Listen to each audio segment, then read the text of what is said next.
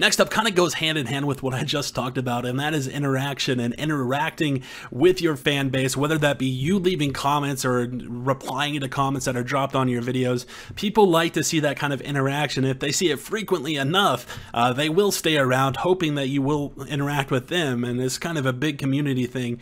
And community I'll touch on in a little bit, but it is very big in YouTube, believe it or not. A lot of people think of YouTube comments and kind of disregard them. They don't really take them for any kind of value whatsoever, but they do go a long way in helping you know if you're doing something right.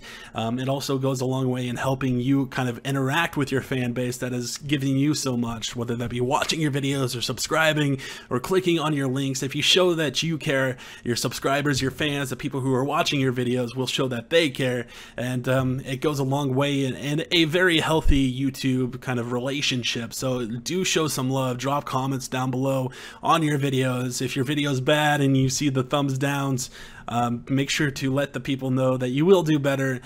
Drop a comment, just letting people know that you know, letting people know that you messed up by putting out that video or did something wrong in that video. They will take it kind of at face value. They will recognize that you are an actual person, not just somebody who's putting out a video. And yeah, communicating with your fans is pretty vital and key to growing a successful, healthy YouTube relationship.